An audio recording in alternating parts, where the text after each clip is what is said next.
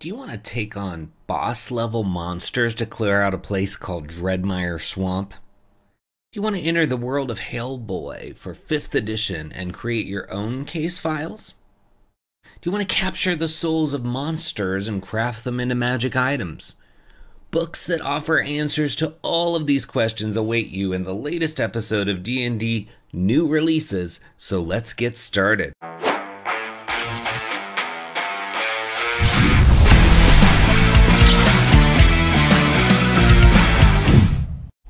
Hi, it's Splinterverse. Welcome to another episode of D&D New Releases, where we offer first impressions of new third-party products for Dungeons & Dragons.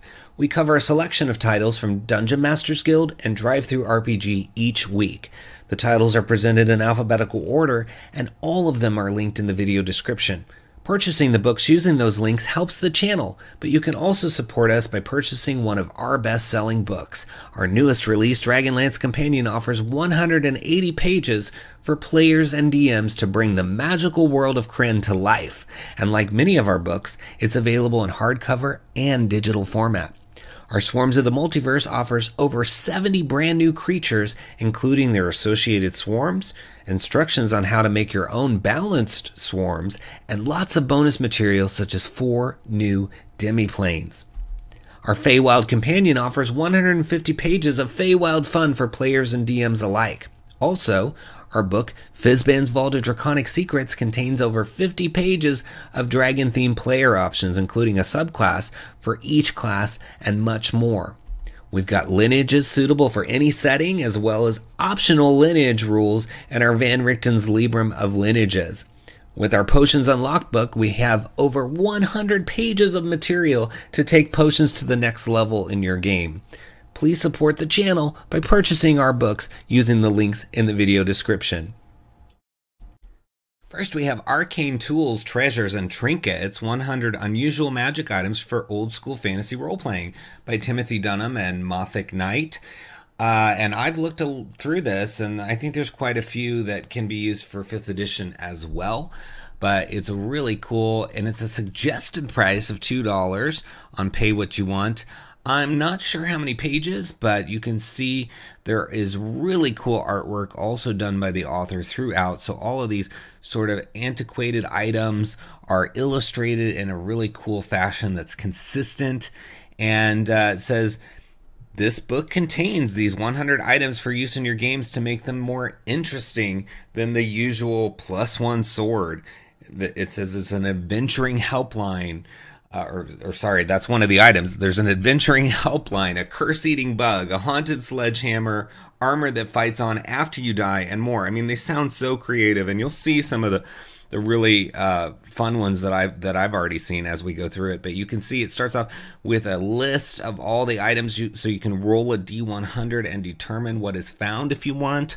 But this also serves as a table of contents, so that's a really creative way of doing the table of contents. It starts with Adamantine Maddock, and it goes all the way down to the Worm Ring. So, and it looks like it's around 59 pages.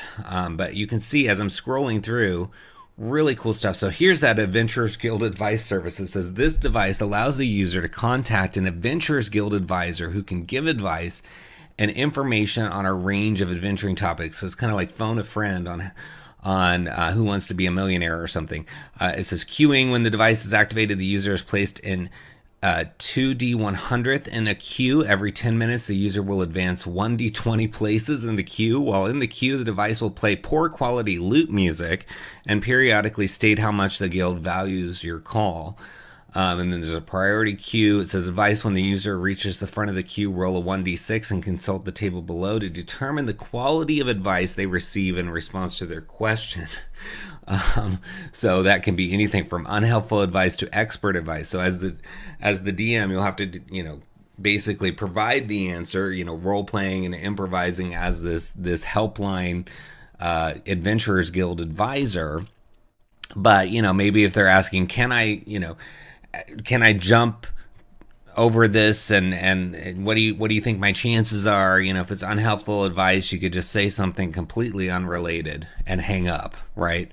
If it's expert advice, you can say, well, maybe you should do a running start and you should do this and that to get across this chasm successfully with a jump, or whatever you're asking about, right? So it's kind of cool, and I love the picture. It looks like an old time radio with a little funnel, whatever you call that you would listen to or speak in back in the day for phones. That probably is an old phone. I just haven't looked at one of the original phones. But you've got this apparatus of the spider. There's even this ancient soup, which has different effects based on what you roll. So it could be a poisonous soup all the way up to gelatinous soup. Creature gains the ability to transform into a gelatinous cube once per day as if using the spell Polymorph Self. So again, this is for OSR, but you could just use Polymorph for 5th edition, right? And turn into a gelatinous cube. But again, that could be too powerful depending on the group. So as with all magic items, the DM needs to look at the item and think about the level. But some of them are even kind of simple, like this one. It says archaeologist dial. When placed on an object, the dial turns to indicate how old that object is. It's accurate in increments of 100 years. So you could get within 100 years of the age of something. But they're just all so lovingly illustrated. Here's a book wheel. It says this large floating, rotating platform holds multiple open books to aid in studying.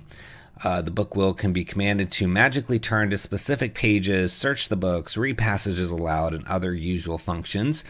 And then it also has accelerated study. This allows the user to complete spell memorization, magical research, or other book-based research and investigation in a quarter of the usual time.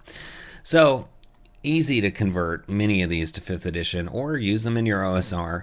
But I just love how illustrated they are. I love the price. I love the creativity. So many of these are sort of outside the box items, and there's just so many. There's 100 of them, and that's if you can pay the $2 and get 100 items. So really, really cool. I mean, that's like $1 for 50 items. Really good price. I love the artwork, everything about this that I've seen. So look for it in the links below under Arcane Tools, Treasures, and Trinkets, and give it a click. Next, we have Explorer's Guide, a collection of places. It says, uncover a world of adventure with unique locations, thrilling encounters, and treasures beyond imagination. It's from Yellow Byte Studios, $21.84 for 419 pages.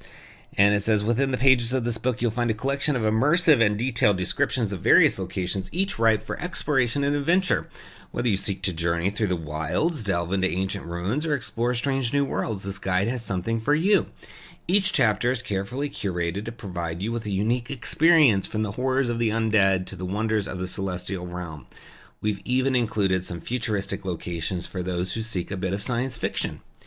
So you get 200 unique and exciting locations, immersive descriptions, a huge variety of places from wilderness, urban, aquatic, planner, horror, ancient ruins, science fiction, steampunk, celestial, demonic, and then encounter ideas for each of those, and treasure ideas. So you would want to use this to supplement your own homebrew. Maybe you have a campaign that you're trying to flesh out. Maybe you're doing a hex crawl and you want to figure out what's in a certain hex. Whatever it is, you would sort of partner with this book to create whatever's going to be there, because it's not going to give you everything. It's not going to give you all the stats of the magic item or the creatures there. You're going to have to look those up and come up with those things, but it's going to give you sort of everything that goes around those things. So it gives you all those sort of details of the location and a lot of inspiration. So if you look at the table of contents, I mean, there's a ton of stuff. Wilderness, there's like 20 options. Urban, another 20. So you could even roll a d20 and say, okay, for this next hex, it's going to be urban. I've already decided, maybe I've rolled a d10 to determine what kind of setting it's going to be. So it's going to be urban, and then I'm going to roll a d20, and I roll an 18. So there's a museum there, and then I'm going to go to page 86. I'm going to use what's there to flesh out this hex, right? So many ways to use this. You never know when you're just like, okay, I've created 7 regions and I need 9. I'm just not feeling it. What else can I do? And then you can use a book like this to just kind of, even if you don't use it as is, you can use it for inspiration. You can use it to trigger your mind to get you to finish all 9 locations or whatever it is you're trying to do, right? So it talks about how to use it, browse the introduction, explore the locations, use the encounter and treasure ideas, etc. But overall, have fun. It goes through, it describes what each of the 10 different types of areas are. And then it goes right into the wilderness. So we're going to get to see one of those here in a second. So I'm going to, actually 2. So the first one is called the Luminous Glade. It says a clearing in the middle of the forest where the trees are illuminated by glowing mushrooms. At night, the glade is a beacon of light in the darkness. And so they have artwork for that. And then you get a bigger description. And this can be read aloud because it says, as you venture deeper into the dense forest, you feel the ground beneath your feet become spongy and soft. The rustling of leaves and twigs crunching underfoot echoes all around you. But as you step into the clearing, the sounds of the forest fall silent. So very moody. Very nice that it's written in that second person, so you can make it feel like they're really there. Then after you get through that, it looks like 5 paragraphs of description that you can read aloud. You've got all these possible encounters, so there's quite a few there, and then possible treasures. So you can look through these, pick one, and flesh it out. Like I said, pulling in the stat blocks, the maps, whatever you want to use, or you can just wing it, depending on how you feel about running things, or just have it be backstory of where something happened, but you're not actually going to have an encounter there. So many options. But the first one says Fey Revelry.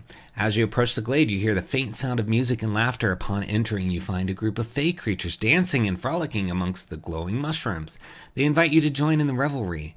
But beware, their fun and games may have unexpected consequences. So it's like a teaser, right? And you can even read this aloud to your players. And then you, as a DM, need to decide, okay, what are the creatures? What happens if you participate? What happens if you don't? So it's a starting point. Then over on the other side, they've got the possible treasure. So it says Fey Lantern, a lantern made of iridescent mushrooms enchanted by the Fey to provide a soft and warm glow that illuminates even the darkest corners. It can be carried or hung, and its light has a calming effect on those nearby. So it doesn't give you like all the typical stats for an item, but enough that you can make it whatever you want. You can add your own price point, your own stats if there's any kind of rolls that need to happen, etc. But they seem sort of general enough that they won't need it. Like this one just has a calming effect, so that could be anything. Maybe they have advantage on something, or they lose a condition if they if they're frightened. Maybe they lose that frightened condition, or they have advantage to lose it. Whatever. So you're gonna have to figure out some things. It's not all done for you, but that's okay because they're giving you tons and tons. 419 pages of this type of prompting and inspiration. So the next one, the Weeping Willows, a swampy area where willows grow with vines that seem to reach out and grasp at those who pass by. The trees are rumored to be inhabited by ghosts. So, and again, you have an image that you can share. And then you get paragraphs to read, possible encounters, possible treasures. It says ghostly apparitions. As you move deeper into the swamp, you catch sight of ghostly figures floating among the willow trees. They seem to be watching you with hollow eyes, their misty forms almost transparent. You can hear their mournful whispers in the air. But when you try to approach them, they disappear into thin air. So, again, as a DM, with that encounter option, you'd have to figure out, is this a ghost stat block? What kind of, do I even need a stat block? Is it even going to be possible to have combat with this thing, right? So decisions will have to be made, but the point is, you're not starting from a blank page. You're not starting from nothing. This book is giving you 419 pages of this type of inspiration with many, many different types. We just looked at wilderness, but again, it goes through urban, aquatic, planner, ancient ruins, science fiction, steampunk, celestial, demonic, etc. So the different planes, we do have Planescape coming up. Could use this for some of those planes, especially the celestial and demonic ones and the planner ones. So I really think this is going to be a good tool to have on hand for inspiration and to, like I said, flesh out things. You could do a hex crawl just with this book. Especially with the convenient numbering. You roll 1 through 10 to determine what type of hex, then you roll 1 through 20 to figure out which of the places. And some of them, I don't know how many possible encounters or possible treasures, but those might be numbered in a way where you could also roll. You know, I'm not sure if there's an even amount in all of those, but there's always a way to make it work. You can weight some or whatever with a D100. So anyway, I hope you check it out. It's in the links below under Explorer's Guide. Give it a click. Next we have The Founding of 𝘬𝙤𝙬, a role-playing adventure written, illustrated, and designed by Brian Jansen, and it's $4.99, system neutral, 40 pages, and it says it's a lighthearted sandbox adventure telling the tale of how the greatest city in the realm found its roots in a stinking swamp surrounded by wilderness. So it's a 3-part sandbox style adventure. Random tables for complications, NPCs, plots, and loot to spice things up. And it's fully illustrated. And, you know, looking through this, there is some real talent on display because you've got really great writing and really great art. And I really appreciate that because, you know, being able to do both of those things, one person being able to do both of those things is really cool. And then designing on top of all that, right? It's one thing to write, but then to design is good as well. But this is a really interesting, you know, sandboxes on their own are interesting, but I think this particular one I like because it's not only a sandbox, but it's also unveiling the history of a region. And so we're gonna read some of this, and I think the writing is kind of fun tongue-in-cheek stuff too. So it says the city of 𝘬𝙤𝙬, the great stinking center of civilization, not so long ago was just a tiny village and a rickety bridge over a swamp. But nothing great was ever accomplished without a tremendous amount of discomfort. With muddy boots, aching backs, and big dreams, these humble beginnings would set the stage for the greatest city in the post-L era. So let's take a look back and see exactly how that improbably series of events all played out. So you have a number of past events that you're going to be able to play through, which is really cool. It says this adventure is first and foremost a sandbox. However, this book assumes the group will follow a few major threads: arrival and exploration of the wilderness, forge a road, and build a bridge somehow, then take part in settling a new community. So if you run this and then you fast forward later for your next campaign and have it be in this city, anybody who was at the table for this adventure can feel like they helped create this thing. They might even be mentioned by tavern keepers or shopkeepers in that city as things, you know, depending on the impact of what they do. So it goes through part 1, the mire; second is the bridge, and then the founding of this location, and then gives you a bit of context, you know, the post-L era and the current day, all of that stuff here. But I mean, look at these beautiful illustrations, so cute. And I mean, I just really like this. You've got the Mire Steppe, the 𝘬𝙁 Plateau, the mire itself, 𝘬𝙤𝙬𝙗, because this is where a town is going to be built, and it looks sort of unforgiving right now with how much water is there and marshiness, right? This mire. It says the mire, a solid thorn in the side of many travelers of the Western Road, so much so that after 190 years of failed attempts to establish a route through the endless stinking muck, the road was finally moved north of the 𝘬𝙁 Mountains, adding 16 days to the trip if the weather holds. But where so many others have fallen short, you will succeed, probably. Fortune or death awaits. And so then it leads right into the Allswood, and it talks about 𝙤𝙤𝙧, a sentient magical shield of masterful craftsmanship, protects the southern woods from the ant blight and anything else that intrudes. 𝙤𝙤𝙧 can fly, move about quite swiftly, and is quick to block or push away anything or anyone it deems an intruder, or beat them bloody if need be. And then it gives you some more background on 𝙤𝙤𝙧. And then you have Eliza, a brilliant but half-man young woman, maintains a modest camp. She has cobbled together old glassware, copperware, and other bits of junk to create a series of silks, producing tonics of questionable quality and effect. She built 𝘬𝙤𝙬𝙗, his ovens, to get his enterprise off the ground, but has not yet been paid back. So you see all these little characters that are already there inhabiting this inhospitable area that you're going to have to potentially encounter, because it is sandbox, right? So they're just going to lay out different places, and then you decide how the characters are going to interact with those. And then you've got the 𝘽𝙤𝙘𝙬𝙧𝙀. It said, thick with bramble and roots, the rough twisted trunks grow plentiful in the 𝘽𝙤wood. Many have walked this path before in search of the road north, but now all is quiet. The quiet is stifling, in fact. Some stillness rests uneasy over the forest. So, cute artwork. You can see all the details here. Lovingly written, lovingly crafted by a singular creator who's doing everything. I always love that. You know, it doesn't get lost in translation when you're doing literally everything, right?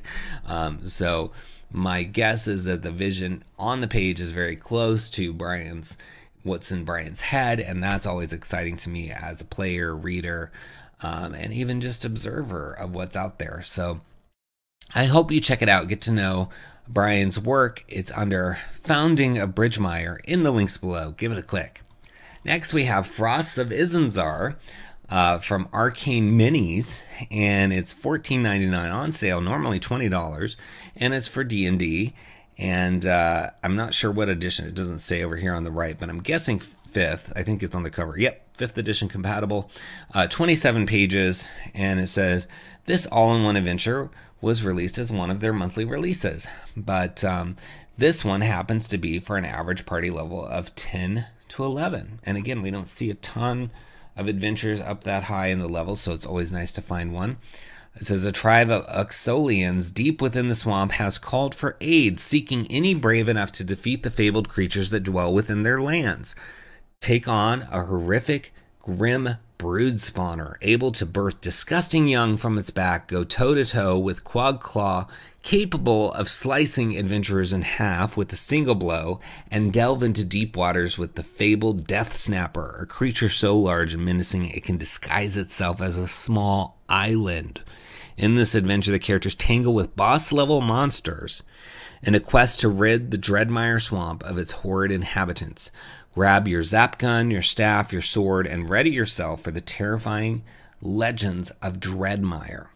So this Dreadmire Swamp sounds pretty dangerous, but you get, of course, the PDF. Then you get digital maps. You can see snippets of them here. You get a soundtrack, and you get a Foundry VTT pack all together for the price of the $14.99. So this is really designed as a complete package. So whether you just want to run the adventure without any aids, you can, or you can use some of the aids that they provide, like the soundtrack or the Foundry VTT or the maps that they've got. So very, very useful. And I like the focus on big creatures, because people always want to know what's the big bad, right? So you can see inside here a healthy amount of flavor text to be read. I always like to see that. And just gorgeous artwork. I mean, look at this sort of, it looks like in some sort of assault. These creatures are breaking through a barrier maybe. And these would be the adventurers getting ready to face off against them. So it could be really, really cool. But it says, the recent emergence of a Drekken tyrant, a powerful creature whose very presence brings harsh blizzards, is causing the frozen wilds of Issenzar to become even deadlier. Under the tyrant's harsh rule, a Drekken tribe has been preparing for war, attacking multiple Titaran villages and hunting a large portion of the area's natural wildlife to near extinction in order to satiate the tyrant's gluttony. Their most recent attack, in search of jewels and gold to present as an offering to the tyrant, destroyed a Titaran village during its ancestral fire festival. Currently, it is unknown what the Drekken tribe's next target is, but with a seer at the tyrant's side, the scattered tribal villages of Issenzar are all at risk. So that's probably what we were seeing in that image, is a village sort of being assaulted. And it talks about ways to get the characters involved. And it says, aboard the Axlar, as the night begins to draw to a close, the chilling winds of the frozen landscape assault you. Your time aboard the Sky Tamer's Axlar cruiser has been short, but to call it sweet would be an exaggeration. However, the crew has done their best to accommodate you as they enter Issenzar for their own purposes. Your attention is quickly shifted as a sweet smell fills the air, drawing you in. So then they have to make wisdom saves or be charmed by a Naklura that is hunting the area for its next meal. So there's a lot of interesting one-of-a-kind creatures that are going to be in here. You can see some of the maps already, you know, this really kind of cool bridge. And it gives you various options, you know, if they do this, this happens. If they do that, this happens. And here's another giant monster they're going to have to deal with. So if you have a desire to play against some unique monsters, big monsters, or maybe have players that are saying, I want to go against something big like a kaiju, you know, like a Godzilla type creature, this is going to be a really good option for you. And I really, really love that they're giving you a soundtrack and they're giving you the VTT stuff so you can have that full experience if you want. You can even go without that and still have a fun adventure because they're giving you the full PDF, which is 27 pages. So quite a bit of stuff under Frosts of Issenzar in the links below. Give it a click. Next, we have Guide to the Village of Barovia, which has already sold 101 copies in its first week. It's from the Dungeon Madams and is $3.54 for 34 pages. And it says, we've fleshed out Barovia so you won't have to. Unlock the secrets of the iconic village of Barovia. The supplemental guide features a highly detailed color map and detailed descriptions of each of the houses that can be explored in the village, making it the perfect tool for dungeon masters and players alike. It also includes a number of interesting story hooks for low-level side quests, allowing your characters to explore the village from level 1 to 3 before they leave in terror and explore the rest of Barovia. So you've got unique storylines, new NPCs, detailed descriptions, and it says, no more Death House. Our guide can be used as a replacement for the Death House quest, giving you even more value for your money. Don't miss out on the opportunity to enhance your Curse of Strahd adventure. So yeah, you can lead this right into Curse of Strahd or not. You can just create your own Ravenloft stuff. And it says, all proceeds from selling this PDF will go directly towards an ex-co-worker of my husband who continues to fight the fight in Ukraine. She uses this money to buy up old jeeps, drones, food, and other supplies, and drives these to the front line herself. So money going to a good cause, it says. And I think this is a really cool thing to have because, you know, not everybody wants to just follow the written adventure. Some people want to go off on their own. Some DMs want to maybe start with the written adventure, but then let the characters truly go wherever. If they don't want to stay on the path of the story, they'll just let them go, right? So having this fully, I mean, it looks like every building is numbered almost here. I mean, there's some open spots, of course, for your characters as well, but it is fully numbered in the map here, which is really, really cool. So yeah, jumping into the text, you can see they've got a healthy selection of flavor text for you and some really fun artwork. Every single one of these locations, because they're divided sort of into sections, right? So this is section B2, and then there's numbered areas, and there's a full color map of the town elsewhere as well. I'm not sure if it's in here or not, but you can see the whole book in the preview, so you can really see where all the different areas are, what's going on in there. And here's a Starlight Opal that looks really fun. Something is boarded up and zombie infested, it looks like. Some of them have different rooms that are labeled, so you can learn more about those. But and I mean, this artwork is really fun too. Like, you can show this to your players, and it sounds like they give you the images separately as well, so that you can use them to show to your players as you go through the different places. So it says, home of the meat pie addicts. This house is home to a family of a man and his 3 children. His wife perished last year in the peasant army, and he's been addicted to meat pies ever since. He's sold 2 of his youngest children already. The remaining 3 are soulless, so Morgantha would not take them. If the characters are able to glimpse inside, read the following. The small home is furnished with a table and a few mismatched wooden chairs and features a sparse kitchen and a pathetic fireplace with a dirty floor, adding to the overall atmosphere of neglect. So, you've got the flavor text to read, which doesn't reveal anything prior to the flavor text, right? So then you can choose how to expose this sort of family where there's the soulless children and meat pie addicted father. So yeah, I mean, it's fun. I mean, it's nice having all these options. What's behind door number 92? I mean, there's so many places to go, right?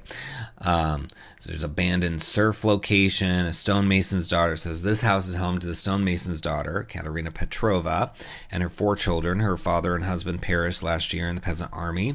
If the characters are able to glimpse inside, read the following. This home is adorned with polished stone accents and sturdy wooden furniture crafted by skilled hands. The sweet scent of fresh bread lingers in the air as the fireplace crackles with warmth, and colorful hand-sewn quilts adorn the walls. So you see fun stuff awaiting you. And these are just some of the basic places we've been. I mean, as I said, as you go further, deeper in here, you get the Blood of the Vine Tavern. You get Boarded Up Butcher's Home.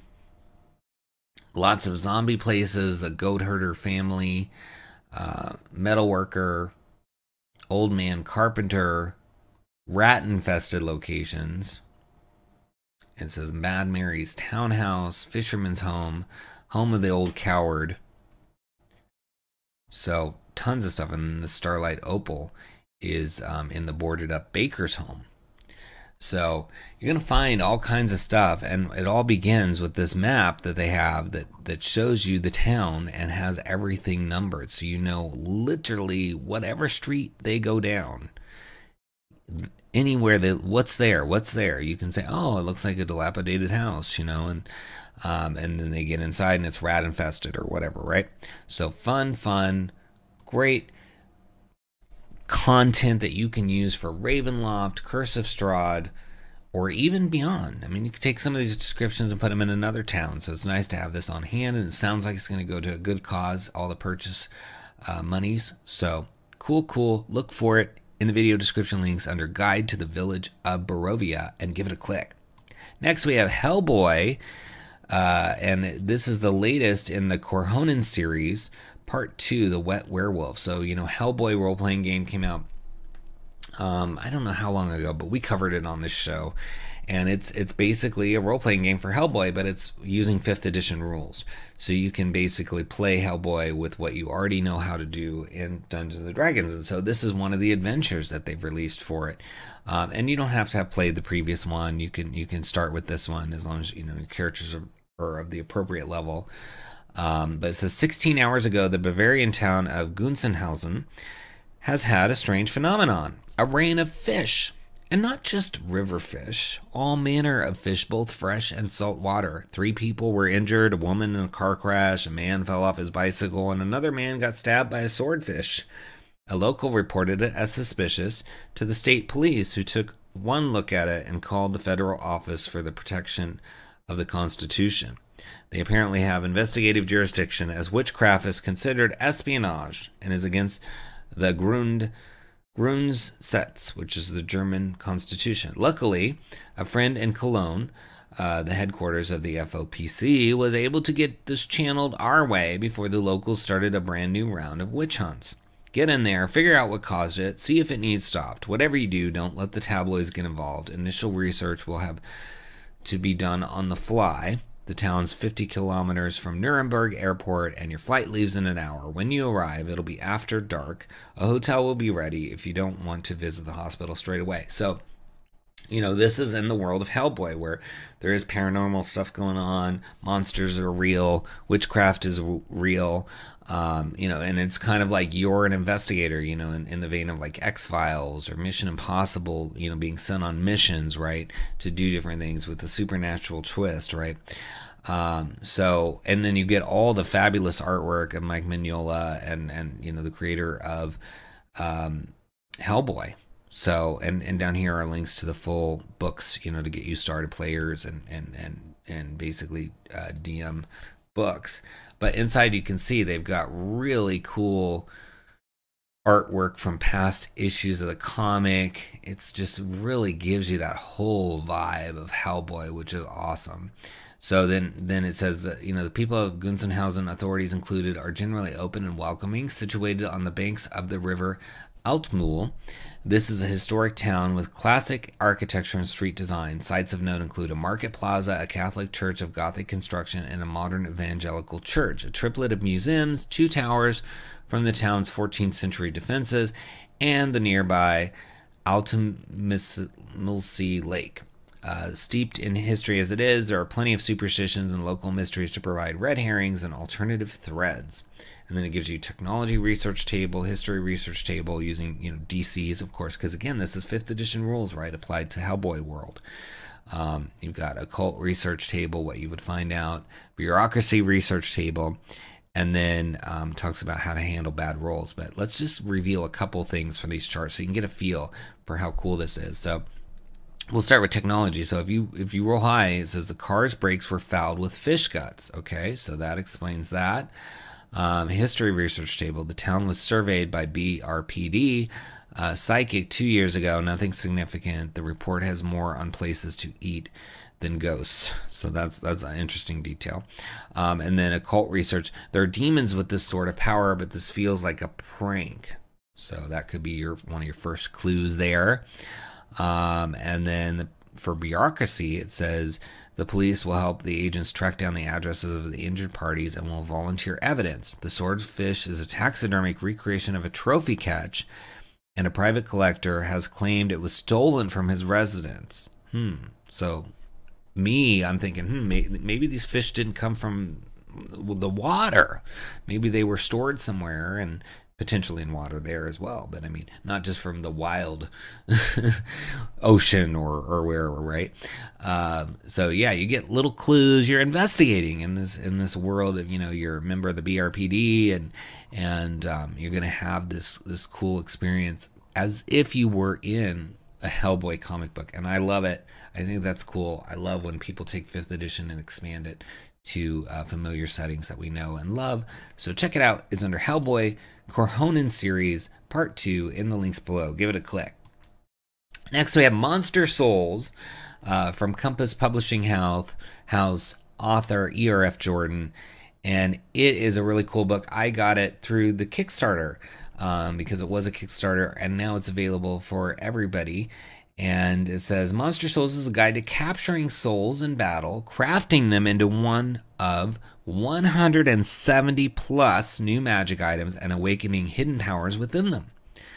So really, really fun. It's $19.95 for 152 pages. It says there are few things more satisfying in a role-playing game than facing down with a powerful foe, barely escaping with your life, and being rewarded for your titanic efforts with a unique and iconic magic item. Earning a magic item from a fallen foe is an exciting event that feels like another line in the epic legend of your character. This moment is even more memorable when the item brings the foe's deadly powers under your control. After all, who hasn't wanted to grab a demon's magical sword or harness a dragon's mighty breath weapon? But not every monster has an obvious magic item to loot. You might be able to grab a lich's staff or a giant's belt, but what do you take from a sentient tornado or a gigantic tunnel-boring worm? Monster Souls aims to close that gap with soul items, a special type of magic item crafted from the captured soul of a dying foe. So you get rules for capturing souls, crafting them into items, and awakening their true powers. Plus, you get 170 plus already done. And it says dormant and awakened forms for each item, allowing players to discover new powers as the game proceeds. And then tons of illustrations to go along with that. And I love that it gives you kind of an understanding of how these are put together, so that if you want to make your own, because you're surely going to have, access to nearly infinite types of creatures for your game. So this book can't possibly cover every creature, right? So it gives you some ideas on how these are, the rules for capturing souls, etc. So if you want to do your own thing, you can. But it goes through like, what is a soul item, how to create them and awakening them. And then it goes through the different soul items, the 170 plus, through the creature types. Then there's a shop that deals with this stuff that is detailed as well. And then this faction called the Soul Hunters, and their headquarters are detailed. And then there's a class called the Spiritualist, with its own subclasses, of course, and then some item tables, etc. So really fun stuff. And E.R.F. Jordan always does such great, clean writing.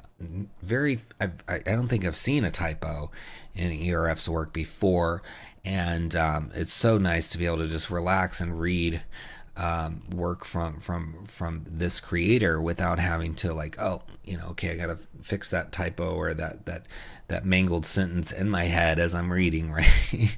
So it's comforting knowing that you're in for a good read and you don't have to stress about it. And yeah, you can see it goes through the rules, so you can read about the rules here, and then it gets into some of the minor properties that it might have, and then the major properties, beneficial and detrimental. So again, you can create your own stuff, right? But here's the aboleth. This is an aboleth soul can be crafted into a deep lash. If used for a non-soul item, it instead creates a rod of rulership. And so the deep lash is a soul weapon. It's a whip. It's rare and requires attunement. The strange whip resembles a slimy tendril with a coil of scaly leather around its hilt. It squirms uncomfortably in your grip, but it's dormant, and when it's dormant, it has the following properties. It's a magic weapon. You gain a +1 bonus to attack and damage rolls. It has 5 charges and regains 1d4 plus 1 expended charges daily at dawn. And it has an acidic slash trait. It says when you hit a creature with a melee weapon attack using the whip, you can expend a charge to coat the target in acidic mucus. This attack deals an extra 48 acid damage, and the target can't regain hit points until the end of its next turn. When the effect wears off, the mucus vanishes. So, cool, useful effect. But then it has an awakened property. In its awakened state, the whip has the following extra properties. So it increases those numbers for all those sections. But then it also has psychic dominance. As an action, you can expend 3 charges to cast the dominate person spell on a creature within the reach of the whip. So yeah, it's cool how it can grow, and I'm sure it talks earlier in the book about how to awaken an item and what triggers that. But you can see a gibbering mask, which would be from presumably a gibbering mouther. Yep, so many things, and then again, each one has minor beneficial, detrimental, and major beneficial and detrimental properties, so that you can again kind of create some of your own and apply those as needed to whatever you're looking at. But you can see 50 of the 152 pages, so quite a few of the items as you go through. I mean, we even have a unicorn here with a blessed horn spear. But the beginning goes through kind of how to create these items, soul crafting. It says capturing souls. There are many methods of capturing souls and creating soul gems, 2 of which are described in this section. No matter the method used, one rule is true. The more powerful a soul is, the more valuable the gemstone must be in order to contain it. When capturing a soul in a gemstone, refer to the soul gem quality table to determine whether the gemstone used is valuable enough to contain the soul. So, gems have varying, even in the real world, varying levels of cost. And so, you're not going to just use the cheapest gem to capture the soul of the strongest monster, right? So you have to figure it out, yeah, start capturing these creatures' souls using. It looks like there's a spell here, a 3rd level necromancy spell that you use, and then there's also a magic item that can do it. So even if you're not a spellcaster, you have a way to capture these souls. And it talks about the prerequisites. Crafting time, all that, identifying soul gems, and then complications that can happen as part of soul crafting if you want to explore those, and then awakening them. And it says when a soul is separated from its body and stored in a gemstone, it falls into a sleeping state akin to a coma. Using the soul gem to create a soul item partially awakens the power of the soul, empowering the item with magical properties, but the item's true potential isn't unleashed until the soul is awakened from its slumber.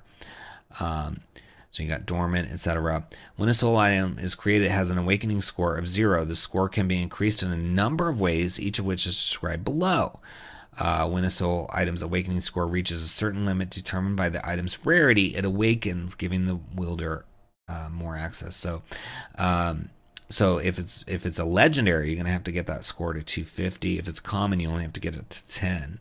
And so it goes into talking about different like awakening quests that you can do, and it gives even a D8 table with those to help flesh out these items and awaken what's there. And then it even has a section on returning to dormancy. and dealing with sentient items if you want. So, so much detail, and I love that you can read all of this before you even purchase the book. But like I said, I backed it on Kickstarter. I think it's really fun. E.R.F. Jordan and Compass Publishing House always put out really cool, good stuff. So I wanted to add it to my collection. And I'm glad I did. I hope you do too by looking for it in the video description links. It's under Monster Souls. Give it a click. Next we have NPC Centesimo.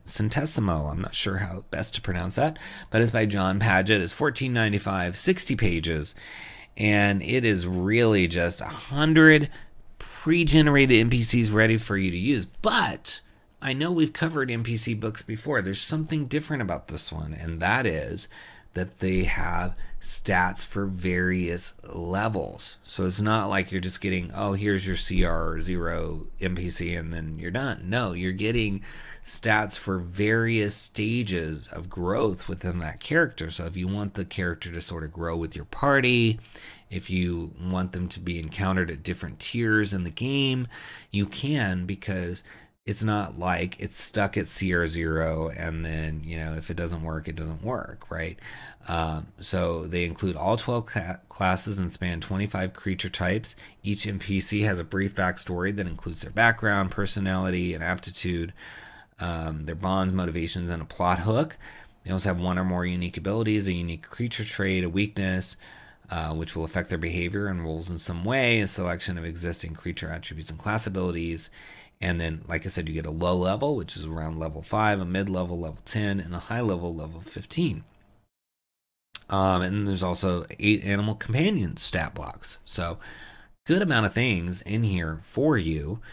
And you can see how they break it down and show you how they're going to reveal each thing. It's got alphabetically.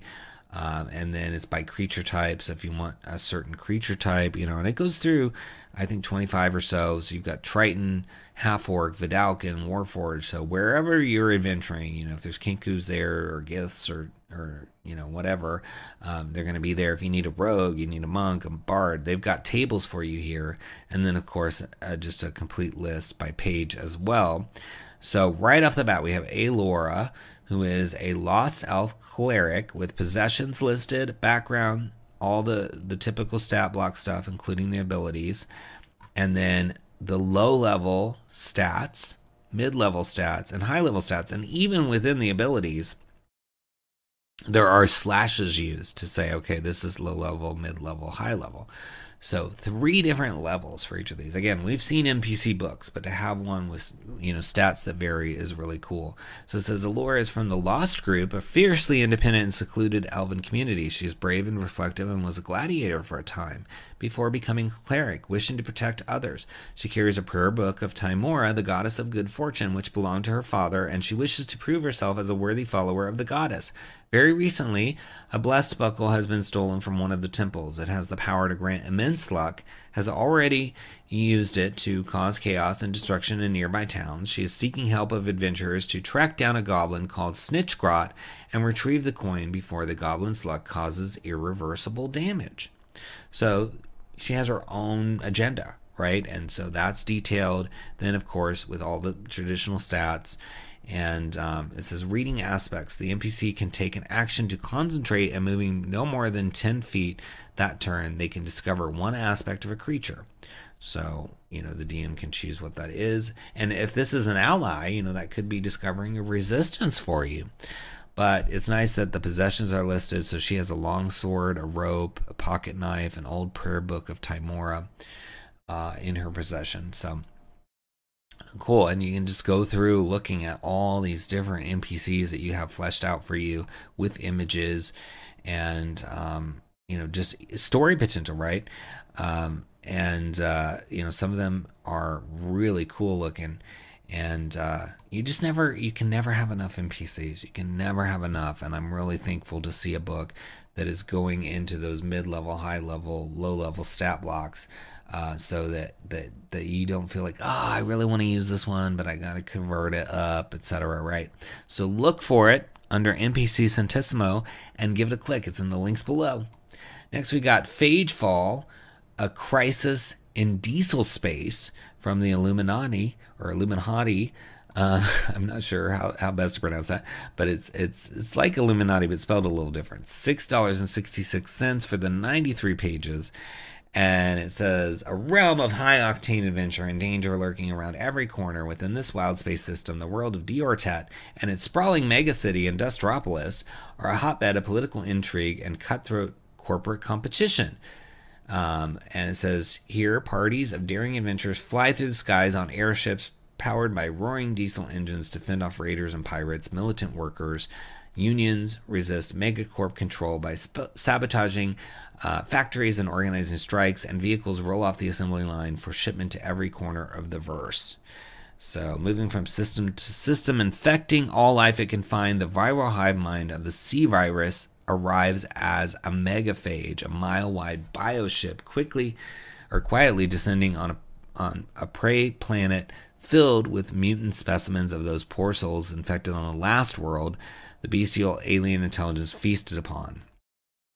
So you're going to have to deal with this really crazy virus. You can make this a Spelljammer world that you travel to through the Spelljammer mechanics, or you can just have your campaign be set on the world of, in this place called 𝘎𝙤𝙘, which is part of the diesel space, wild space. So let's look inside. So it goes adventures there, the planet, the Partisans' War, travel, and then a bunch of adventuring seeds, and then Phagefall, which is this sort of campaign focused on dealing with this plague-like virus that's going to show up. And here is a map of diesel space, so you get all the little planets, where everything is, the moons. 𝘎𝙤𝙘 is here. It looks like surrounded by some asteroids or something. And then it goes through all the different bodies, describing that. And it says the asteroid belts, all the locations are going to be detailed for you. And then you get to Industropolis and more pictures of that. And the Partisans' War. So we're just going to scroll through, but you get to see 60 of the 93 pages. And you can see all the kind of like tech in here, which is fun. Because again, you can play this game from Paleolithic cave person time periods all the way to the far future. I realize a lot of the games are set in fantasy, sort of medieval or Middle Ages-esque, maybe Renaissance era, even style settings, but there is no limit. You can, and look at this crazy sort of virus creature that's going to come out, and that one is a CR21, so you're going to have some big nasties to deal with, and looks like you might have some help though. So yeah, scrolling through, just looking at all the cool stuff in this book. So much imagery. If you're at all a fan of sci-fi or industrial kind of settings, I think you're gonna really like this. So let's just read a little bit about Industropolis. It says Industropolis is a bustling metropolis of 18.5 billion people, a technologically advanced society of mostly humans and gnomes on the planet 𝘎𝙤𝙘, where hover cars and trains are a common mode of transportation, while smaller towns exist on the planet's surface. Outside this megacity, it is the only area of dense humanoid population on the planet. Despite the city's advanced technology, it is plagued by a failing infrastructure that threatens to undermine its progress and prosperity. First founded by the exploitative Cyclopean Mining Corporation, a unionist revolution overthrew the preliminary planetary government and left the workers in charge. With the producers in control of the economy and the government, trade boomed. For a time, the owner class disappeared, and laws were drafted for workers' protections, drawing many from other industrialized worlds to migrate here to leverage their particular set of skills for better working conditions. The city grew and grew until an invasion by their Martian neighbors threw the megacity into chaos some 450 years ago. And it was a 6-year war against the Martian invaders. So yeah, lots of history to explore, and this ties into some of the Illuminati's other books as well. So yeah, I think this could be really fun. It's just really hard to pick what to read because there's just so much goodness. I hope you come here and read through all of this because I'm just again scrolling through and showing you all the different hovercrafts and blimp-like built things, zeppelins that are floating around. And here's a sort of crazy-looking building that looks like it's made out of cargo shipping containers. I mean, fun stuff. If you're just listening and not watching, you'll want to look at this one for sure. It is called Phagefall, A Crisis in Diesel Space, and it is in those links below. So be sure to give it a click and read through some of that stuff on your own, because that is a low cost for 93 pages. All right, next we have Tome of Terrors, Compendium of Creatures, Volume 1 from Thor BF4. It's $6.99 for 118 pages. It says, prepare to embark on an epic journey and bring your 5th edition game to life with the Tome of Horrors, a 118-page treasure trove overflowing with over 100 diverse and deadly creatures. From serene farmlands to dense forests, eerie dungeons to scorching deserts, and bustling cities to otherworldly planar realms, our comprehensive tome offers the perfect monster for any location. The Tome of Terrors expands and enhances the monster manual, providing dungeon masters with unparalleled options and flexibility to design pulse-pounding adventures with a vast array of creatures ranging from 1/2 CR to the fearsome CR50.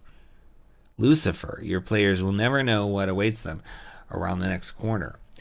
So that's cool. And I've never seen a CR50. The highest the official ones go to is a CR30. So I can only imagine what a CR50 is going to be like. So that's interesting. And so it starts with several angels. Looks like 4 different angel types, and then goes all the way down to Zephyrion, the clawed crab lord.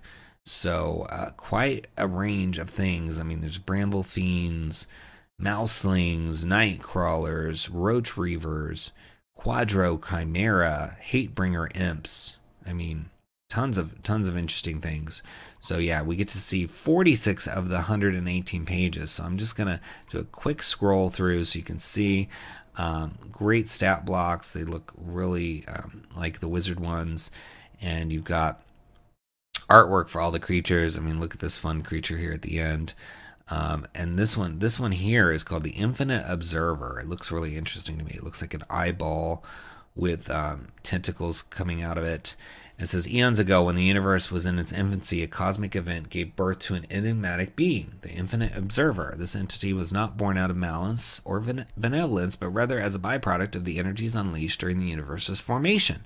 From that moment on, the Infinite Observer has been silently watching, bearing witness to the countless civilization wars and wonders that have graced the cosmos. Rumors suggest that the Infinite Observer has influenced the course of history, on occasion subtly nudging events through the sharing of information. Some even believe that it has a grand design, accumulating knowledge to achieve a specific goal or purpose. However, no one has been able to discern its true intentions, and the Infinite Observer remains an enigma. Throughout the ages, various factions have sought to exploit the Infinite Observer's vast knowledge. Some have tried to forge alliances, while others have attempted to control or destroy it. Yet the Infinite Observer remains elusive, retreating into its pocket dimension when threatened and emerging only when it deems necessary. So there's a lot of history here for this. But it is a CR8, and it's got its ability to go into a pocket dimension, immutable memory. The Infinite Observer cannot be made to forget anything. It has been observing the universe since the beginning of time. As such, it always succeeds on all history and knowledge checks. It's got eldritch tentacles. It's got a seeker's bargain. It says the Infinite Observer can grant a creature within its telepathy range a single answer to a question, providing it with information or guidance. In exchange, the creature must willingly give the Infinite Observer a memory or piece of knowledge that the creature possesses, which is lost to the creature forever.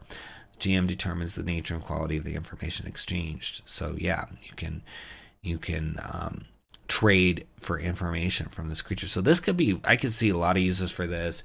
You know, we need to get the secret of something. We need to find the weakness for this big bad. So you go to the Infinite Observer and you trade something you know to get that information that you desperately need.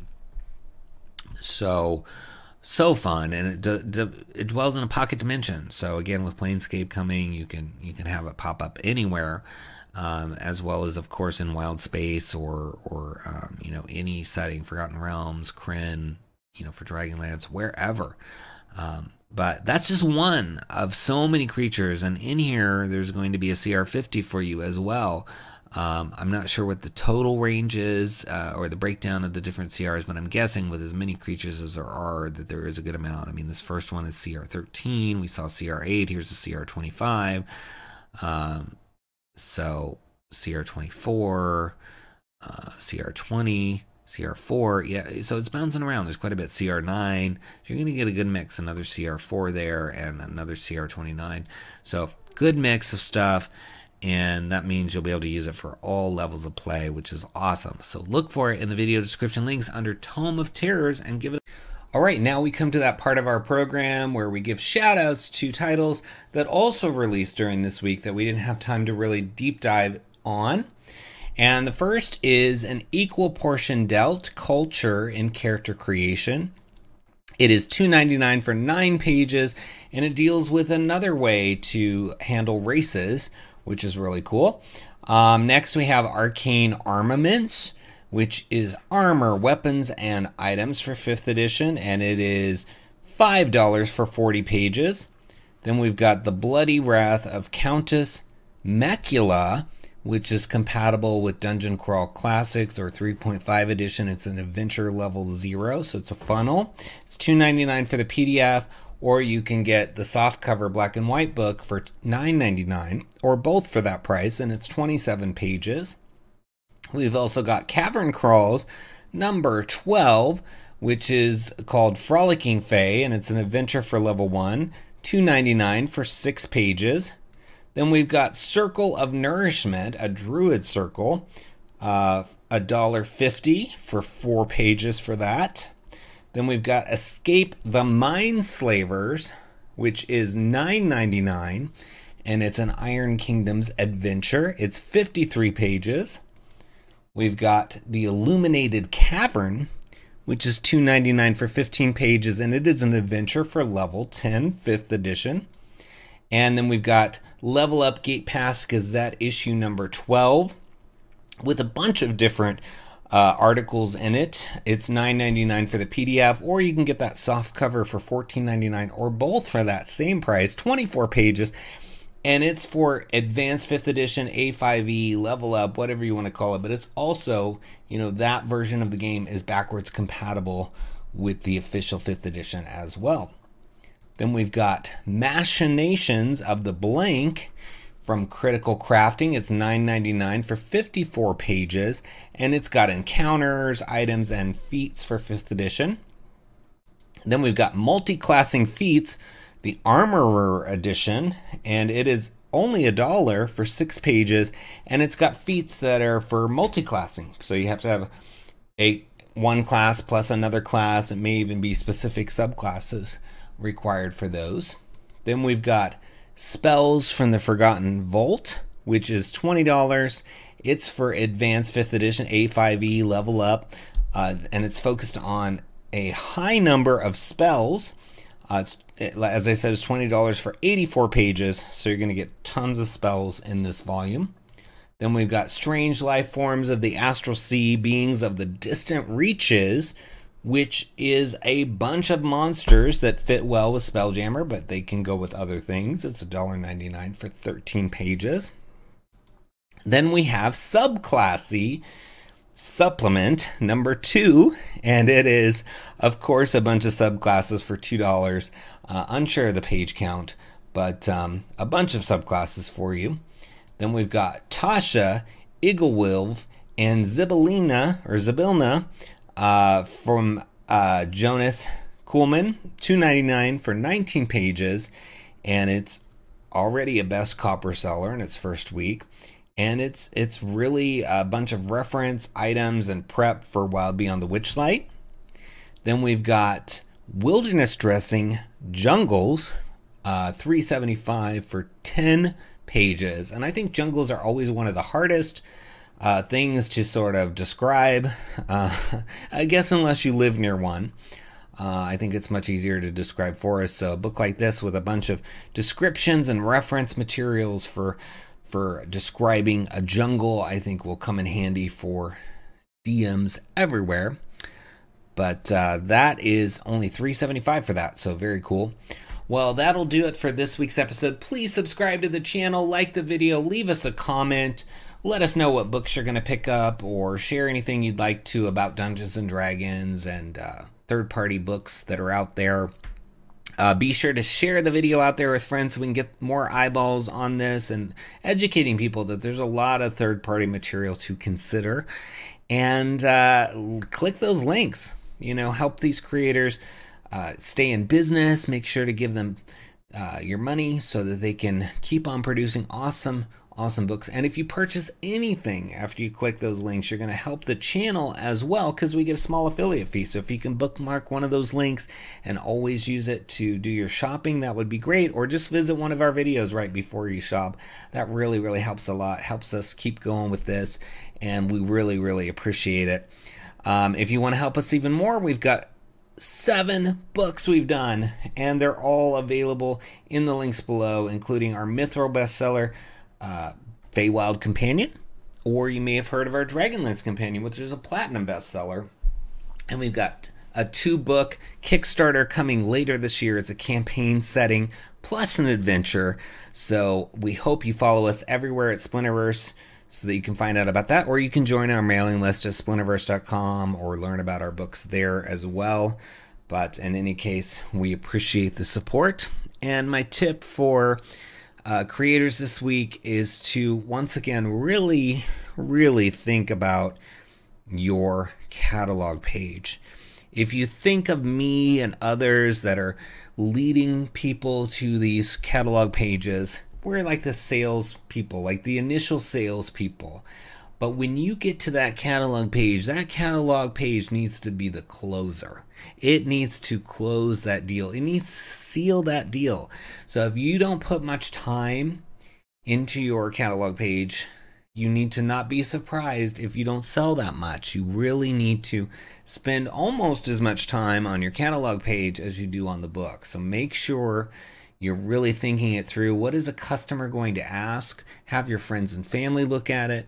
Have maybe a specialist, a marketer, or somebody take a look at it for you and help you craft it. If you work at it, you can really craft the text for it as you write your book. Maybe steal some stuff from the back cover, steal some stuff from the intro, or wherever, and really craft it together and think about appealing to both logic and emotion. Give us a list of things we're going to get. Give us reasons why we wouldn't want to miss it. Appeal to us emotionally, like, oh gosh, you know, fear of missing out, right? Make us afraid to miss this title, but at the same time, show us logically all the things that we're going to get for our money. And if you do that, you're going to start drawing people in. You also need to add some visuals. A lot of these are just plain text, and it just doesn't work. You see a lot of titles that just never even get to Copper Seller, and that's a big part of the reason they're not closing those sales. People are clicking, but they're going, I don't know, I might want to save this money for something better, I'm not sure. You need them to look through that catalog page and go, this is a no-brainer. I gotta have it right now. I can't wait. I can't miss this. I might forget later. It's a no-brainer. I gotta put it in my cart and buy it now. Even if it just goes in the wish list, that's good, because maybe they'll come back when there's a sale, go through their wish list. You gotta try to capture them in some way. So that's my tip for you this week. And I wish you luck with that. It is very important. And I really do appreciate all of you watching, whether you're a creator, player, GM, or just somebody who likes to watch this. I know I watch a lot of channels that I don't even, I watch crafting channels. I don't do much crafting, but for some reason it relaxes me. So if you're someone who's watching it just to fall asleep, I appreciate you as well. So thanks so much for watching, and until next time, happy adventuring.